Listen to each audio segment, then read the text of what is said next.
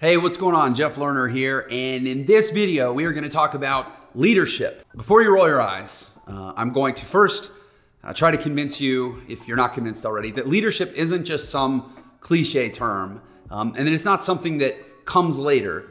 It's a thing, it's a very specific thing that you can start with, and it can produce a lot of really wonderful effects in your life. In other words, it's not like, oh, well, I'll become a leader when these things happen, or I'll prioritize leadership once I'm in a leadership role. No, leadership is a way of being that you can take on right now in your life, and really positive things will come from that.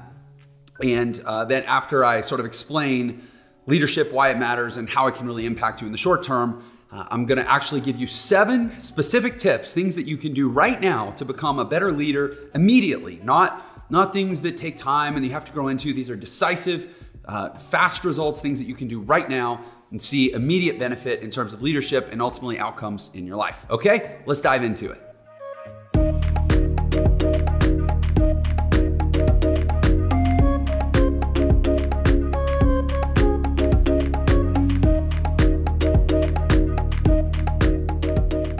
Okay, so leadership. Again, not just a cliche, not just a power word, but like a really, really important strategic thing that A, you should prioritize right now if it's not already, B, that you should be very intentional about. You should be doing things specifically for the purpose of developing and demonstrating better leadership, because out of total self-interest, you will see better results in your life very quickly from doing so. And then I'm going to give you, as I said, 7 specific things that you can do right away to establish a footing of leadership in your life immediately and start to see those results. Okay, so first let me start with a little story. Back in, I want to say 2015, I started I had a digital agency I started in 2013, and it grew pretty big. We had over 50 employees at one point doing, I think we did about over $25 million in the course of that business, and I sold it in 2018. So made the Inc. 5000 multiple times. Like it was a good company. And for me, you know, I was an ex-musician who, frankly, I love working from home. I don't like to like go to an office and manage a big thing. And so it was kind of a big deal that I did this company, and it was a little out of my comfort zone to start a real business where people came in every day and I had to lead and be seen and hold meetings. And so I had to really develop that ability very quickly. Again, it wasn't kind of natural to me. I'm like a jazz musician. I like to be in my practice room working on stuff and go do the gig and be in my head and make music and scurry home without having to talk to that many people. So I had to really learn how to do this and how to inspire people and how to lead a charge and how to execute a plan and how to hold people accountable without making them feel like I was their, oppressive parent or teacher. It's a skill anyway, is my point. And it was a skill that I learned, and it paid massive dividends. And I remember in 2015, so I started in 2013, it was about a year and a half into that business. And we were in this really small office when we started, and we had a team of about 8 or 9 people, and that was busting at the seams. It was a 1,000 square foot office, and we were ready to graduate. I had my eye, I remember it was so it must have been March of 2015. We've been in business about a year and a half. I had my eye on this other spot that I wanted to move into.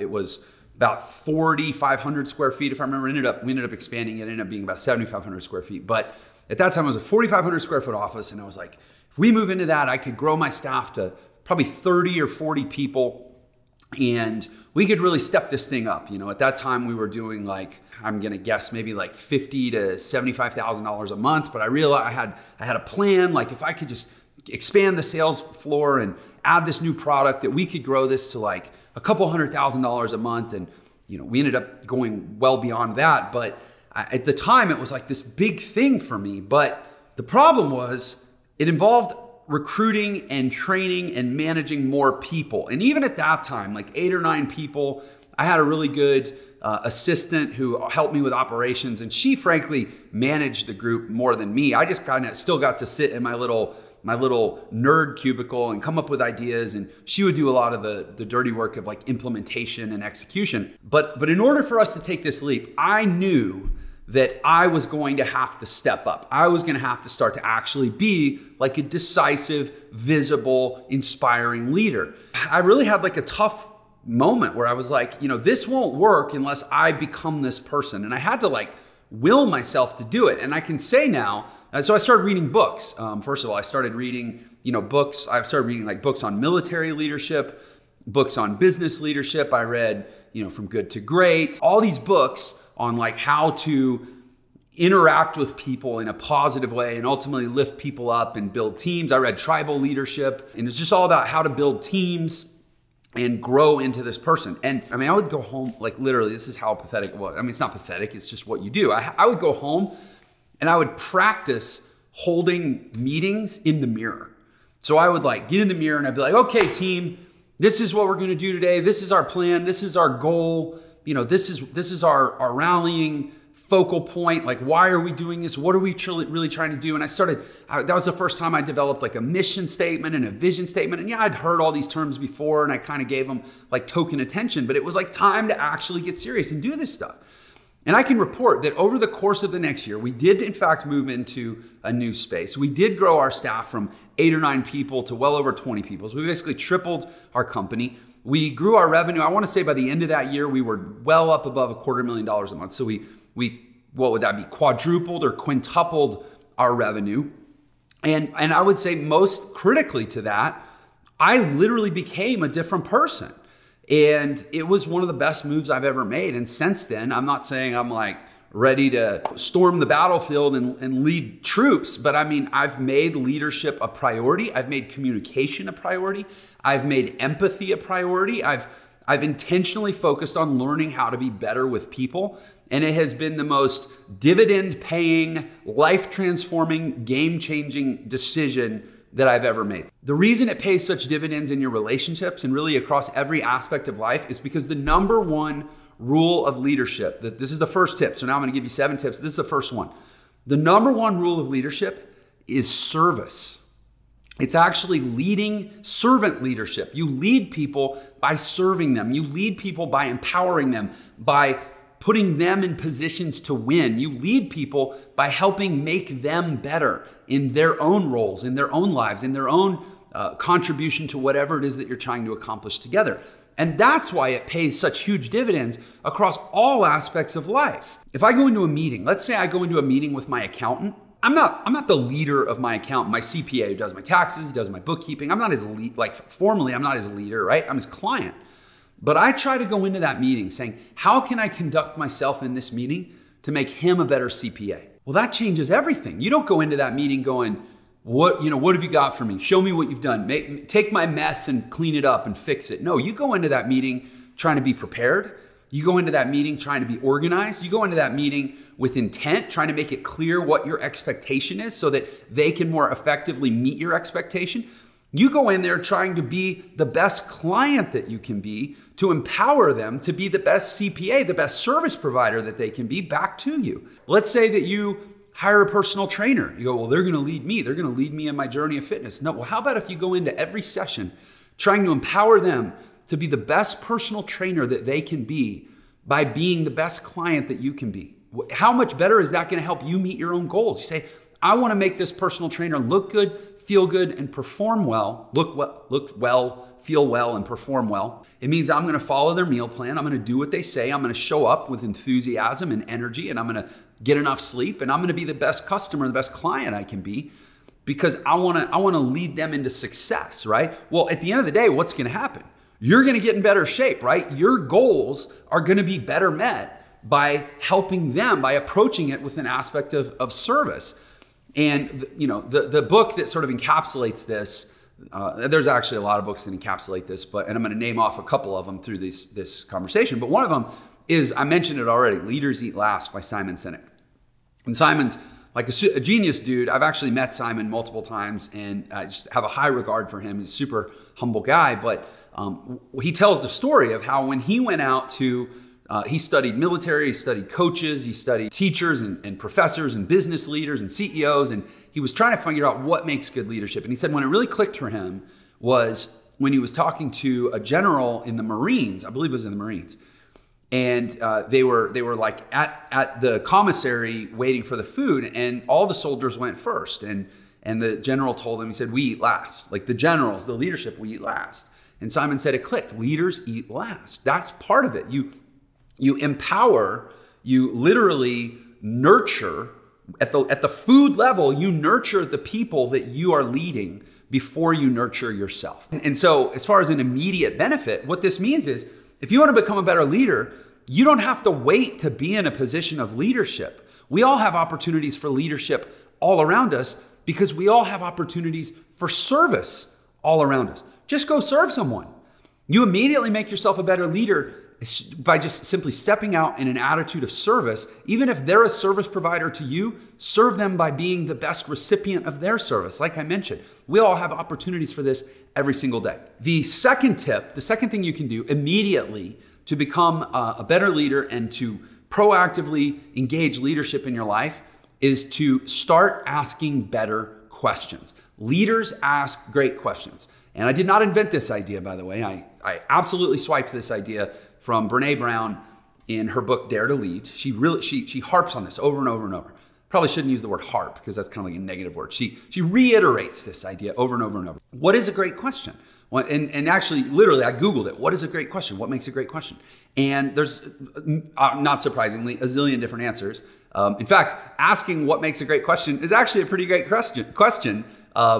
As I found out, because I found a lot of really rich, detailed, and instructive answers. But what makes a great question? I would simply reduce it to a few things. First of all, great questions have great answers, and great answers are things that produce great value, great impact. And so a great question is something where the answer actually matters. First of all, I think we can all agree great questions don't have yes or no answers. But the next thing is great questions are questions that people are going to love answering. And I actually swiped that idea from How to Win Friends and Influence People by Dale Carnegie, which I'm going to reference again here in this conversation. But great questions are questions that make people feel good in answering them and that allow them to expand. This is how I think of a great question. When I ask somebody a question, you can literally see their energy. When their answer feels like an expansion of themselves, where they share probably more than they intended to, and they get into deeper layers of meaning than they probably expected based on the context of the conversation, you're asking a great question. And I go into conversations now, like, I reference this comment all the time that people forget what you say, they forget what you do, they always remember how you make them feel. That's from Maya Angelou, right? With my experience, the best way to make somebody feel something unexpected in a conversation is to ask a great question. And when you nailed it because they lean in, they get more excited, their energy lifts up, and they end up going longer and deeper than they probably were expecting to, or even than was probably appropriate in the context of the conversation. And in terms of practicing things that you can do, this is just from my own experience, again, as a natural introvert, somebody that naturally would, left to just purely my instinct, I would rather the conversation just go ahead and wrap up. I'd rather just kind of like close the loop and just go home and be by myself. Like that's my purely basic instinct, is to kind of shy away from deep engagement. And so I realized that's not a very productive or practically effective way to be in this world. And then in fact, most of the things I want in this world come from kind of pushing myself out of my comfort zone and trying to do the opposite. And so I've sort of strategically learned to try to have better conversations. And what I found is, as with so many things, we can absolutely pin ourselves to paralysis by trying to perfect it, by saying, well, I got to ask the perfect question. Honestly, the way to ask better questions is just to ask more questions. And eventually you kind of develop a feel for better questions. But if somebody's looking for a place to start, just start asking questions. Just ask more questions. And usually questions will naturally layer down. They'll layer deeper. So like, you don't have to put all this pressure on yourself to be like, man, I got to come out of the gate with the best question ever. You could start with somebody by being like, well, what do you do for a living? And they say, oh, I build cabinets and I install cabinets. Cool. How'd you get into that? And they tell you how they got into that. And then you're like, okay, well, what's another layer, another follow-up question to that? Well, that's pretty cool. Do you have kids? They say, yeah, I have kids. Have you started teaching your kids how to do that? That seems like a good opportunity to maybe, create a connection with your kids. Kids like to build stuff, right? Oh yeah, cool. Have you ever brought your kids with you on a job? Yeah, and that's a yes or no. So maybe go, okay, I gotta quickly follow that up. Cool, what was that experience like? Did you get any feedback from them? Oh yeah, cool. So they answer that and say, man, have you ever been to your kid's school on like, bring your parent to work day? or bring your parent to school day? Yeah, yeah. Did you bring any cabinets? Did you let them like build and do stuff? Yeah, yeah, cool. So what's that like for you to have a business where it's so experiential? Like, do you love that? Do you love what you do? Yeah, yeah. I mean, it's like, my point is, follow the thread. Follow the thread. Don't be jumping around. People love talking about themselves, asking great questions, and try to get into the meaning. How did you get into that? What does it mean to you? Get into the why. You know, great leaders, Simon Sinek's book before Leaders Eat Last was called Start With Why. Leadership derives from the why, getting into why people feel, think, and behave the way that they do. The next tip is developing your voice. And I say that literally and figuratively. So literally, I mean actually develop your voice, like get better posture, take deeper breaths, do exercise, do breath control exercises, like take a lighter and practice a slow, steady, controlled tube of air such that the flame flickers, but never, you see it flickering, but it never goes out. See how long you can do it. Practice getting like pure resonant sound that vibrates in your sinuses. Try to feel all the way up to the top of your forehead. You want to feel the bones in your face vibrating. Like do things and go, like Google it, read it. How do I develop a stronger speaking voice? At the end of the day, leadership is about communication, and most communication in a leadership context happens verbally. Some people are gifted with this. Why did George C. Scott get cast as the role of Patton in the movie? Because he had that gravelly voice. Like vocal power and inflection matters. But if you want to be a better leader, start developing it. Build it just the way you build, a muscle if you were trying to pursue an athletic objective, but also figuratively, developing your voice figuratively, which means figuring out who you are, what you have to say, what you believe, how you have to say what you believe, how what you believe infuses what you say about anything. Getting to the point where when people say, oh, he's such a passionate leader, what they mean is whenever he speaks, he or she, you can feel their energy. You can feel their belief. It suffuses everything. They could be talking about everything. Think about the book, I don't know if you've ever read Zen and the Art of Motorcycle Maintenance. It's a book, and a huge amount of the book is about a guy talking about, Robert Pirsig, who's the author, talking about how he takes care of his motorcycle. But yet, the entirety of the book feels a certain way. There's a certain energy, there's a certain set of beliefs, there's a certain ideology, and there's a certain approach to life that's woven through these extensive conversations about how you take care of a motorcycle. That's what I'm talking about, developing your voice so that no matter what you're talking about, who you are infuses the conversation. You couple that with actually developing your voice literally, mechanically to project and resonate, your leadership will go through the roof. And how would you start doing that immediately? Start doing it immediately. Literally, Google how to improve or how to strengthen your speaking voice. Get in front of a mirror and start speaking to yourself in, implementing what you learned about how to enhance your voice and speaking to yourself and asking yourself constantly the question, is who I am constantly infusing what I'm saying? The next tip is actually demonstrating self-respect. So I mentioned back in spring of 2015 when I wanted to kind of turn that corner. Now, one of the things I didn't say is at that time, I was not taking particularly good care of myself. I had been working a lot of hours to get the agency up and running. I like to kind of go into my hole and do my work and come up with my ideas and write my scripts and create my processes. And then I would just hand them off to my operations assistant who ultimately became the COO of that company, and she would kind of implement. I was sort of hiding and playing small and being my like kind of quirky, weird little introverted self. And I wasn't like working out, and I wasn't like getting haircuts regularly, and I wasn't shaving, and it wasn't like some cool, well-organized facial hair and like a stylish, longer haircut. It was just basic unkempt lack of self-care. And when I decided that like, hey, I want to actually start leading people, I want to start, inspiring people to a cause, the first thing I had to do is lead myself into better self-respect. And so I started working out again. I started grooming. I started getting more regular sleep. I basically demonstrated self-respect physically.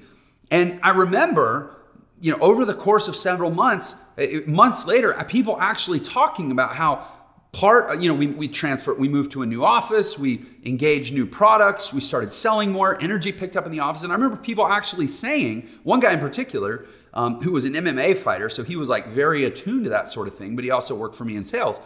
And he was like, man, we could really see how you were transforming, how you were changing as part of the larger change that was happening with the business. And it was really cool because it sort of made tangible what it was that we were a part of. Like things are getting better, things are growing, things are improving.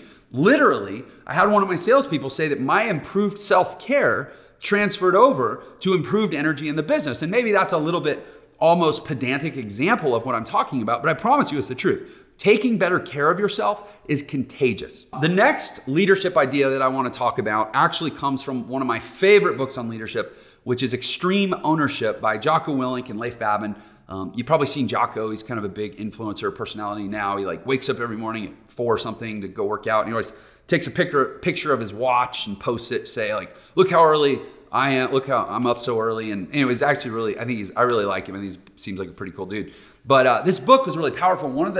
It actually had so many amazing concepts. And one of them is that like, you get freedom through discipline. I love that idea. Like the more disciplined you are, actually, the more free you become. The idea that I want to share as sort of an immediate implementable tip for leadership is he talks about preparing with the worst case in mind. Prepare for the conditions under which you ultimately might have to perform. So like in a battlefield context, that's why they simulate bombs exploding and bullets flying and people screaming and yelling. That they practice in those conditions so that when you get in those conditions, it doesn't shock you, it doesn't disrupt your training, right? But in general, I believe that the idea is that when things are easy, you want to actually make them harder so that when things actually get harder, they'll feel easier.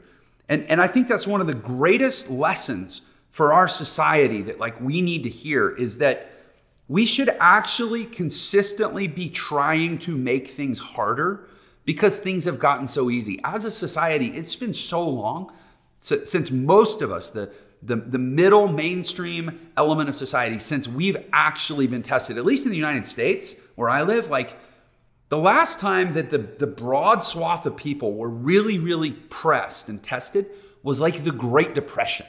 I was talking to my parents about this the other day because they were like, yeah, in our lifetime, I don't know that we've ever been tested. My parents were born in the baby boom right after the World War II, late 40s. And they're like, I just don't know that we've ever really had it hard like our parents did.